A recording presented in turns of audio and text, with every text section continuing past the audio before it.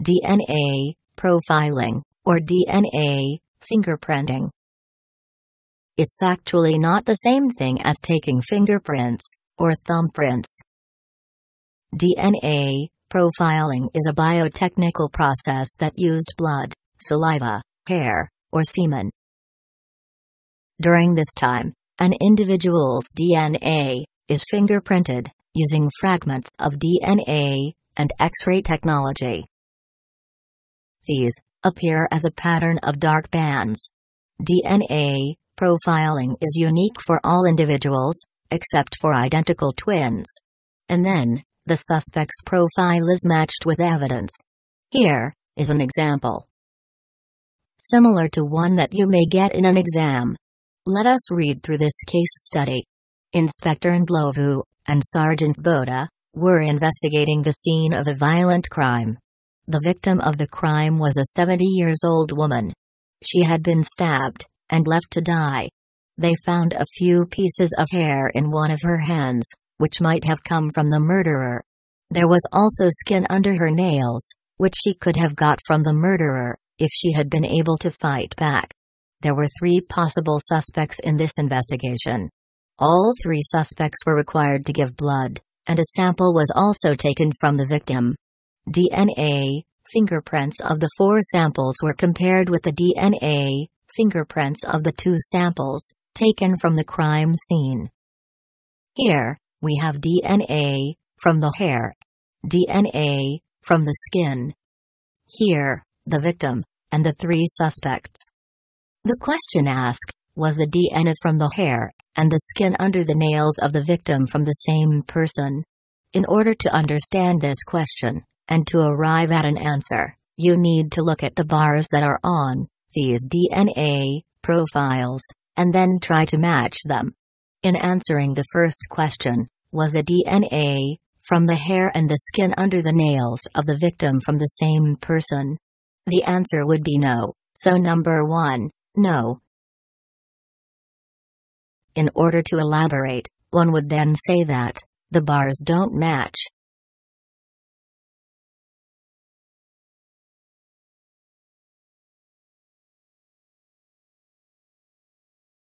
Question 2. Could any of the 3 suspects have been present at the crime scene? Give a reason for your answer. Once again, you need to compare the DNA profiles. Have you come up with an answer? You are correct. Suspect 2 seems to be at the crime scene, because the DNA profile of Suspect 2 seems to match the DNA profile of the hair.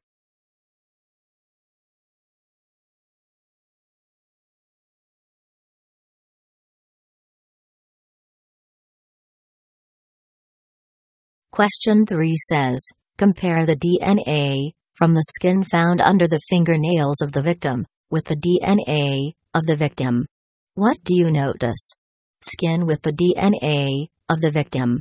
I'm sure you would agree that the bars don't correspond or match, so in answering this question, we would say, compare the DNA of the skin found under the fingernails of the victim with the DNA of the victim.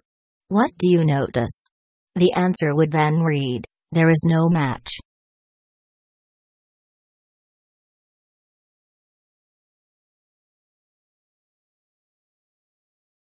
Meaning, the bands do not correspond. To question 4, do you think DNA evidence on its own is enough to convict a criminal? So, they are asking, if we had these profiles, and the profile matched number 2, as this case, would we be correct in stating that the suspect 2 was the murderer? Well, unfortunately, we cannot say for certain that suspect 2 was the murderer. What would be my reasoning?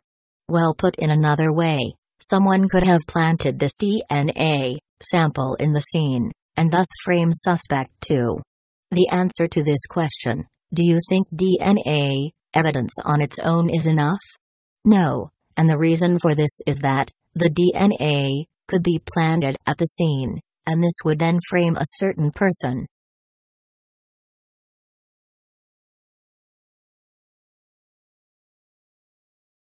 The last question.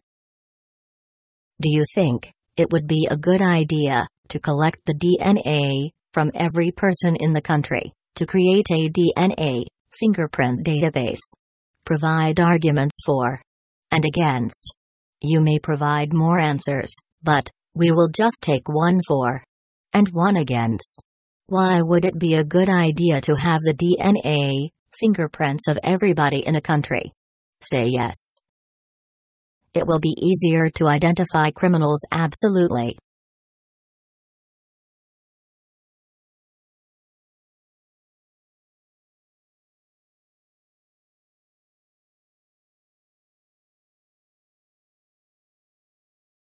If we have a crime scene, and we have some DNA, we just go through our database, and then we can match the DNAs. If we had to look at an argument against it, why won't it be a good idea to have the DNA of everybody on our database? First answer is that it's too expensive a process, and also a very good answer would be that our DNA information is basically our personal information, and we have a right to revealing our personal details.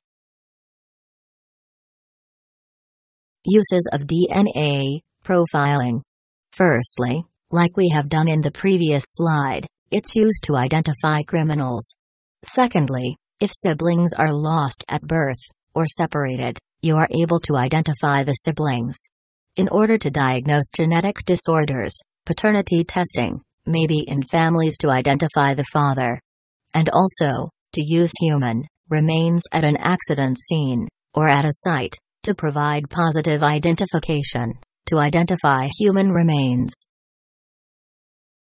However, this method may not be totally acceptable in a court of law. Why would this be so? Simply because there is no uniform standard procedure for taking fingerprints, or DNA fingerprints more correctly. If everybody in all the countries and all the different towns were using the same technique, it may become more reliable, but we are unsure about the standard or the procedure that they are using. And secondly, it is possible to plant DNA and to frame people at a crime scene.